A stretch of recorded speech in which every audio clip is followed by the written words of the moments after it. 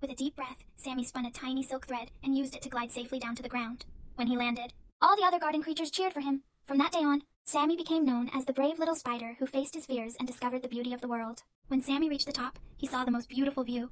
He could see the sparkling river, the fluffy clouds, and all the colorful flowers. But suddenly, a strong wind blew, and Sammy got scared.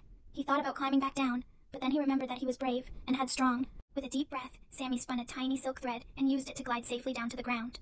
When he landed, all the other garden creatures cheered for him. From that day on, Sammy became known as the brave little spider who faced his fears and discovered the beauty of the world. When Sammy reached the top, he saw the most beautiful view.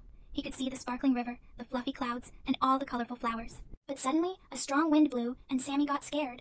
He thought about climbing back down, but then he remembered that he was brave and headstrong. Once upon a time, in a big green garden, there lived a tiny spider named Sammy.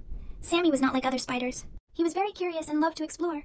One sunny day, he decided to climb to the top of the tallest flower in the garden to see what the world looked like from up high.